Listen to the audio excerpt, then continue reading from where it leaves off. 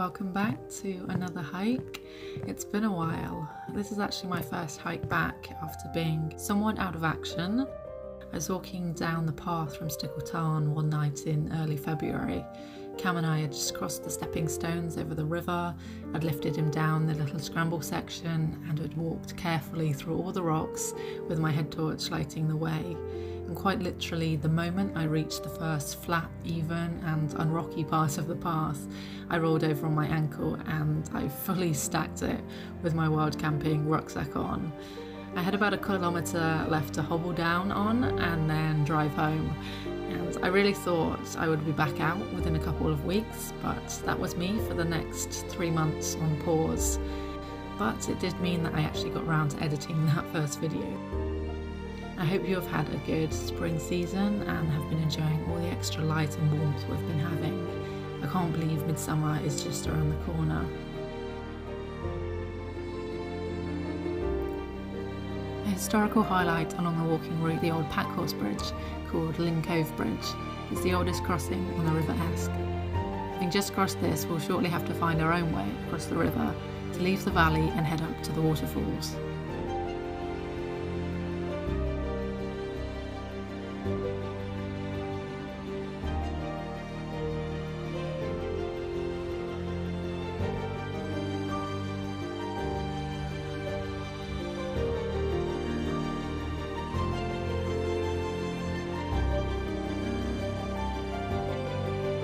You'll have already seen this route started with the drive along Cardinal Pass, an ancient route wending its way through the fells.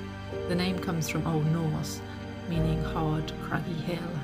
The Roman fort you pass along the way was founded under Hadrian's reign in the 2nd century, commanding the pass between forts in Ambleside and Kendal with a coastal Ravenglass. It was demilitarised and then re-garrisoned under Marcus Aurelius, before finally being abandoned in the 3rd century, but the footsteps of course continued.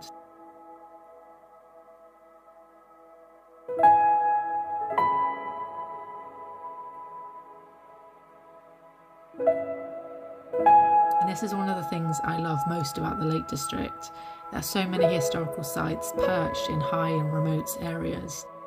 From ancient Neolithic mines to Roman forts to inns or taverns that have fed and sheltered travellers for hundreds and hundreds of years. And you can't even begin to imagine all of the stories and struggles that have played out here against the backdrop of the fells.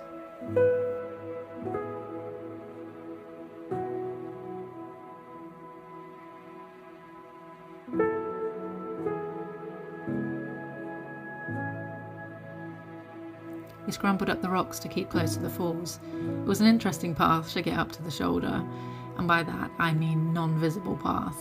I didn't really film that section as it was just hard work, but well worth it for the pitch just below Scafell.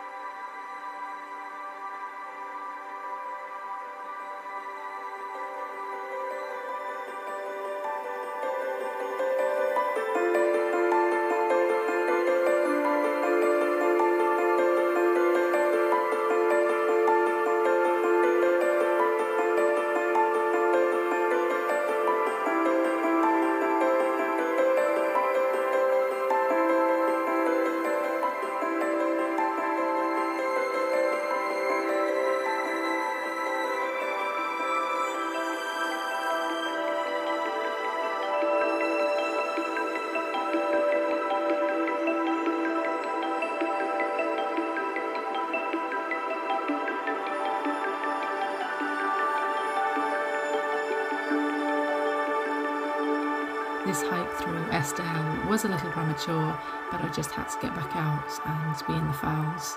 And I wanted to wake up somewhere inspiring on my birthday. Thanks to Ryan for planning this one.